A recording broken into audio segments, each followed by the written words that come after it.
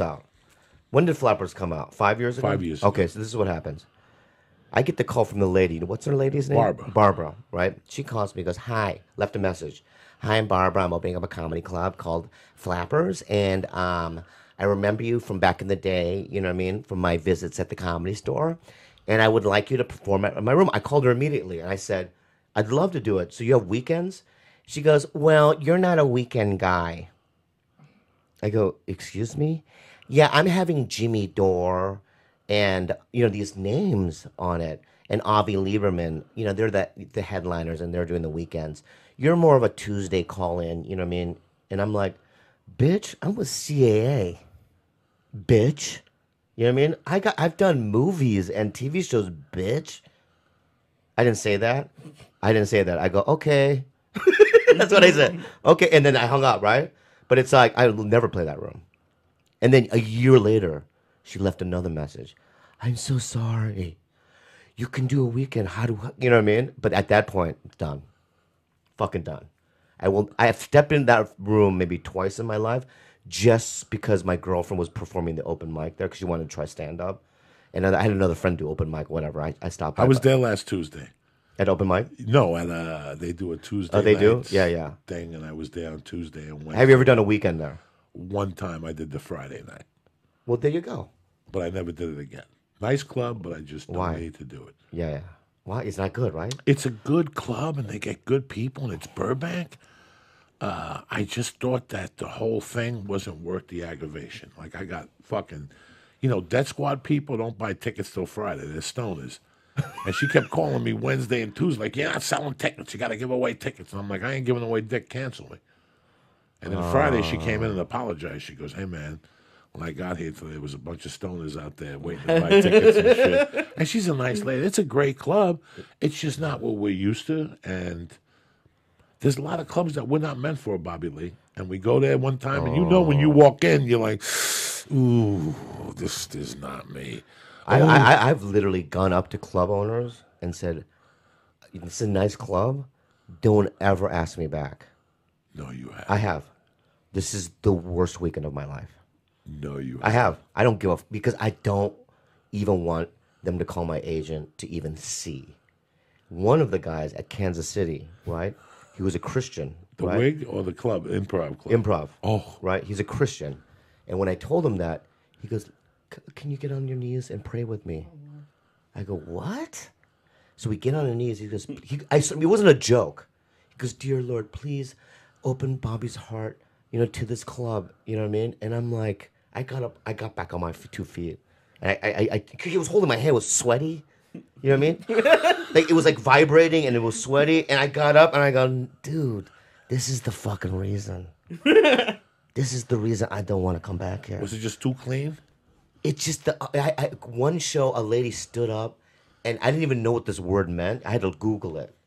She goes, heathen! Never heard it before in my life. In the middle of Kansas City, they just called you a heathen? Yeah, I go, heathy? I didn't know what the fuck it meant. I'm retarded. I didn't know what it meant. And then I Googled it, and I go, that fucking cunt. I ain't no fucking heathen. And as soon as that happened, I gotta never come to this fucking place again. Was the food good? Was the club good? Yeah, the hotel was good. Yeah, good? the hotel was good. Yeah. And you just didn't like the club? Dude, it's like if it's a lot of white people, like 99.9% white, I generally can't play it. Do you know why? Why? Because of a cultural connection. If I play Seattle, 30% of my room are mixed. Either Asian, Black, Latino, right?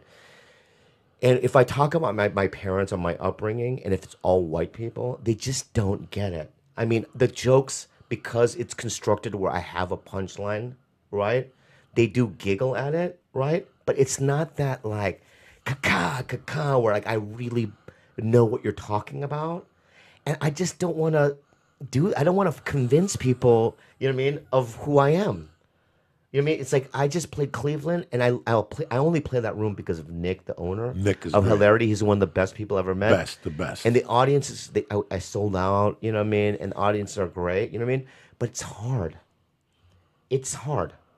Like every show, I have to walk on, and they go, "You kill." I go, "I don't know." I had a hard time there too. Yeah, in the middle, I lost them a little bit. You lose them a little yeah. bit. Yeah, that's when I was talking about my purple nutsack, you know what I mean, and how ethnic guys have purple nutsacks and stuff, and they're like, "Ours is pink." You know what I mean? Yeah, but mine is purple. I don't believe you. You know what I mean? It's that kind of thing. Where if there's ethnic people there, go, "Yeah, dog, mine's purple too," or whatever. You know what I mean? Where else have you played that you don't like the club? This is great. What? Where else? Okay, so they're Pittsburgh. Oh my God, Steve Byrne told me to play because he's from there. Right. Yeah, you're from there. You're gonna do, and you're also half white, right? I'm full Asian. I went there. I mean, you're talking about 60 people on a Friday for a show. You know what I mean? It's like. You know what I mean? I'm swinging 500 seats, sold out at Irvine Improv, right? Schaumburg Improv, sell out every show. Right? How's Schaumburg? You like amazing? Schaumburg? You like Schaumburg? Yeah, Okay. because it's close enough to Chicago, and there's just the cultural element is there. Canada, I fucking love. Canada's the fucking best everywhere in Canada, but there's some place. Oh, you know what the worst one was? Denver Improv. Have you played there? Yes. Oh my God. That was the worst. You know what happened to me there? Why didn't you like the Denver Improv? I'll tell you one night. I do a Thursday show, Friday show, in front of like 40 people, a show. I'm not fucking kidding you. Saturday, first show, I walk in the club. The doorman put me in a headlock. He put me in a, black guy. He put me in a headlock. He goes, "Yo, dog, where's your ticket?" Swear to fucking God. And on your third night there? Yeah, it's my third night. I go, "I'm the headliner." And he let me go. He's like, "My bad. Bitch, you're supposed to fucking know that already." You know what I mean? It's not like it's not like a movie complex. Was it next to your poster at the front door? Well, no, it's not like there's 12 comics in 12 different rooms. You know what I mean? It's one room, one guy playing the whole weekend, right? Know who that guy is. The same happened to me in Seattle, and I got him fired. In Seattle, I did 2 shows. I walked in a club, American Indian, long hair, parades. Hey, Bo, you sold out. I go, "I'm the headliner." And when I got off the stage, he was fired. I didn't say to fire him. They just did it because it's embarrassing. But then I got him his job back the next night. I felt bad because he had kids and stuff. And he's American Indian, you know what I mean? Yeah, but how can you not know? How You can should not know fucking who the know headliner who is? your fucking headliner is. So it's Denver, out. I went to Comedy Works. You know? That's the shit. You know what I mean? Pittsburgh, out. Never again. I'll tell people, I love you people in Pittsburgh, if you're listening right now, but I can't play that room again. It's a disaster. You know, here's another one. Fucking, I can't play fucking Dallas with Addison Improv. Why not? It's chaos. There's a beer thrown on the stage. You know what I mean? A girl has her titty out in the front row. It's a crazy room. Yeah. And it used to be crazy 10 years ago. Yeah. Like, But that's it's a like, put your crazy titty fucking room. Put your titty away. That's a white neighborhood, Addison. Yeah. It's next to a karaoke bar. Oh my God. Like yeah. It's like, that- the dueling pianos. The dueling piano. Yeah, dueling pianos. So it gets all those knuckleheads in. Because if you go to a dueling piano, you decide to get hit in the head with a fucking piano. Wait, it's in the same room as... right next door, so you hear the piano and shit. Yeah. All right? It's a great... I've always had fun at the Dallas Improv. It's a good room. I just a good room. never made any fucking money, and I'm done with it. I tried it 10 fucking times, and I'm done with it. Houston, I kill it. Just so weird. Like some places you do really... Right? Austin. Oh my God, I can't even fucking believe you just brought that up, dude. How's Austin? I'm going to tell you something that happened to me in Austin, and I can't even believe you just said that because... And it's it's an atrocity, right? And I'm going to sue. I might sue. I was playing Austin a year ago, okay, on the books. Matt Blake calls me. He goes, "You're out of a weekend, right? You're out of Austin." I go, "Why?" Because Rich Miller called me and said that the year before, you were in a limo with the limo driver. You pulled your dick out, and you told the limo driver to suck your dick. That's what he said. Did you? No. What the fuck? No, I didn't do that, right? I go, "Excuse me, Matt, first of all, when have I ever been in a fucking limo? And number 2, Nick Youssef, my opener, was with me every second of every day. I never fucking did that. Why would I do that? I'm sober, right?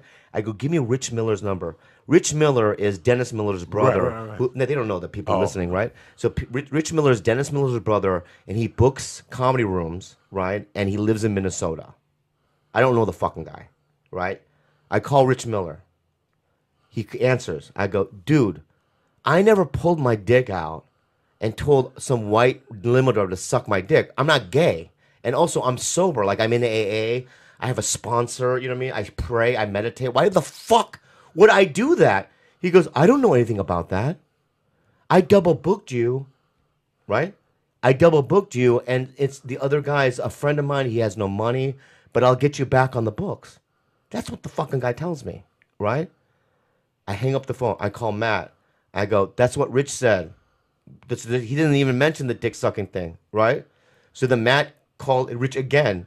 Matt calls me back. He goes, yeah, you did it. The dick sucking. So the Rich Miller can't say it to my face. He lies to me on my face, right? And then tells my agent that I did it. I never did it. And then I had my manager and my lawyer call the club itself to bypass Rich. They won't answer our phone calls. I don't know what the fuck happened there. I love that fucking room. That's a great room. I know it is. I know it's a great room, but I never. Why would I tell a stranger, a guy, to suck my dick? I know. Okay, listen to me right now. Okay. Ask me if I've ever sucked a dick before. Have you sucked a dick? Yes. Whoa. I have. When? In high school. Why? Because I was drunk.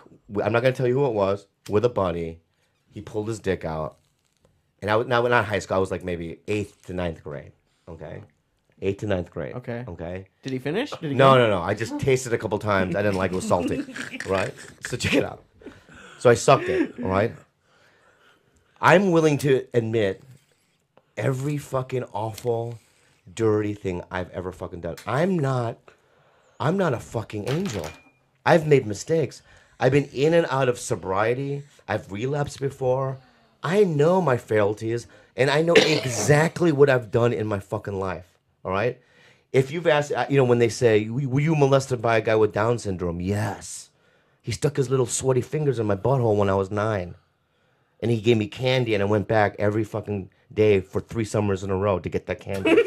And I let him stick his fucking sweaty fingers in my butthole, and I jerked him off. I don't give a fuck. I want the fucking dip candy. You know, he had the dip, with the stick? Right. So I went back, every day for 3 summers in a row to get my candy. What was it going on during the school year? What? Why do you only go during the summers? Because he was the guy that mowed the lawn at the fucking skating rink during the summer. And then during the winter, so he never lived there. But in the summer, he was like the groundsman, right? So it was only in the summer. And he lived in the shack there, right? And he had this candy on the rafters. I'm just telling you this right now because of the fact that it's a dark thing, but it's like I'll admit to it, all right? I've told my parents every dirty thing I've ever fucking done. And I've done many, all right? And I've apologized for bad things. But I never pulled my dick out to a limo driver and told him to suck my dick. That never fucking happened. And then I'm banned from a room. And then I wanted to sue. And then my agent's like, I do business with them, with my other clients. He was with CAA. So I like, can you not? I mean, I'll back you up. So I let it go. But I'm telling you right now, Rich Miller, I never fucking did that shit. And you should be fucking ashamed of yourself. Okay?